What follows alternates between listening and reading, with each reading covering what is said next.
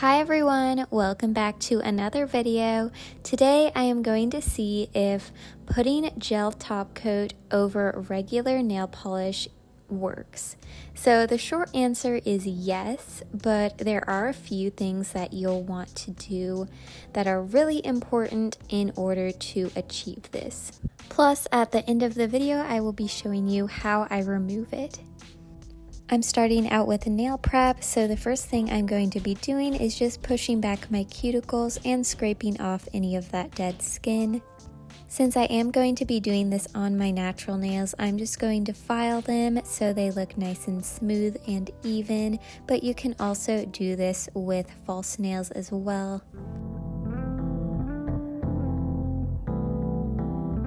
Finally, I am going to buff all of my nails. This just helps the nail polish stay on better and longer.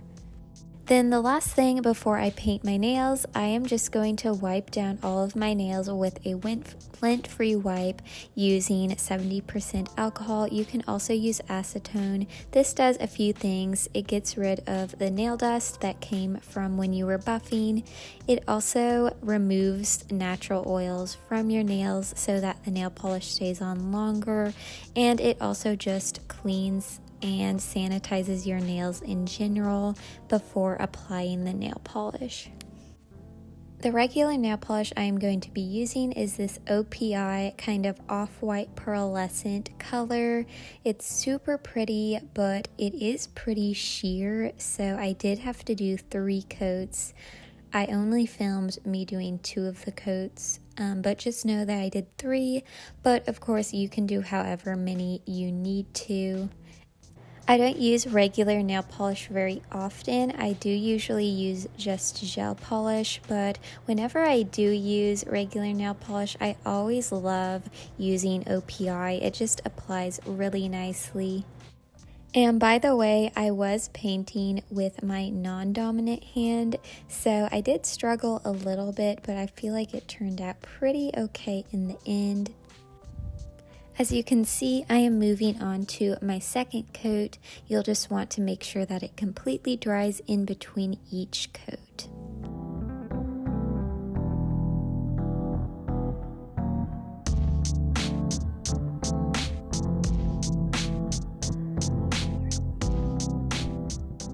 I did do my 3rd coat of nail polish off camera, and now I'm just waiting for the nail polish to completely dry. It is very, very important that it completely dries before you put the gel top coat on.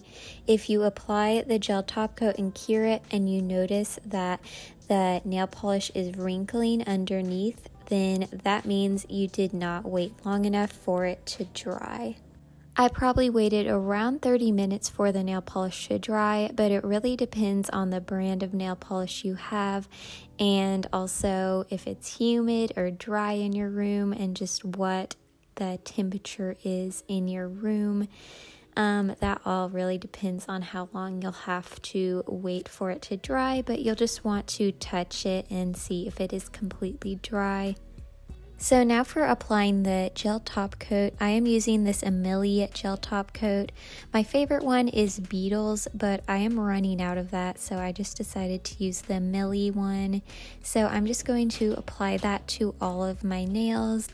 If you want to, you can always just do one nail and test cure it to see if it actually works for the brand of nail polish you're using, because I've only tried this with OPI and Sally Hansen, so I don't know if it works for every single nail polish. So you could definitely do a test on just one of your nails, or like a swatch stick or a fake nail, before you go to all the work and apply the nail polish onto your nails and then come to find out that it doesn't work. So that is definitely an idea, but I do know it works for Sally Hansen and OPI, and I'm sure plenty of other nail polish brands as well.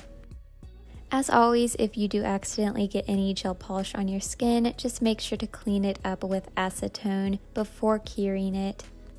For the curing time, just follow the directions on the gel polish top coat you're using, but I always do 120 seconds just to be completely sure that everything is completely cured. Here is how they turned out. You definitely can't tell that there is regular nail polish underneath it. It just looks like a regular gel polish manicure, and I really like it.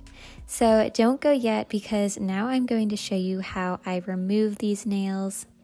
The removal process is very similar to if you were just removing a regular gel polish manicure, except it is easier because you're only having to remove the top coat and not several layers of gel polish, and the regular nail polish can obviously just come off with acetone.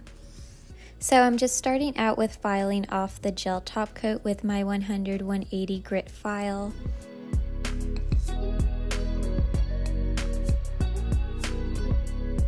This is what they look like after I filed them. Now I'm going to take some acetone and put some on a cotton ball, and I have these little nail clips. I'm just going to clip the cotton ball onto the nail with the acetone, and since I already filed off most of the gel polish top coat, I didn't really have to wait that long. I probably just waited like 5 minutes, and then they were ready for the next step. And now I'm just gently scraping off the rest. Sometimes there's a little bits and pieces still left on the nail, which you can easily remove with a buffer, so I'm just going to lightly buff my nails. Finally, I'm just going to apply some cuticle oil.